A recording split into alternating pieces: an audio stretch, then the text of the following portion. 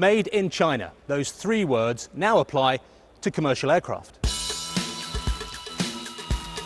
This is the C919, China's first homemade commercial aircraft. Actually, it's a mock-up, but they're hoping to roll these off the production line within the next year. Now, China hopes that this will be its chance to break into the global aviation market and try to break the stranglehold of Boeing of the US and Airbus of Europe that have long dominated this industry. Let's have a little walk down the front. Now, this is homemade, but not in its entirety. The fuselage, wings, tail, all made here in China, but the engines and actually the systems are from foreign manufacturers.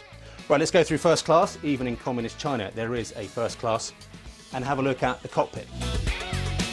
Now, China's now president, Xi Jinping, has sat in this seat. That shows you how important it is for the aviation industry and for China's political leadership that this works. It's a moment of huge national pride for China.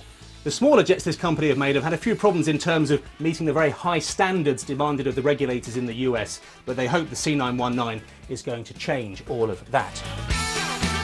Now, this will sell well here because the domestic airlines are on board. The key test of the C919 is, will foreign airline companies buy it? President Xi Jinping, he flies around the world at the moment on a Boeing 747. He hopes that one day perhaps he and even maybe you will be flying somewhere around the world in China's homemade commercial aircraft.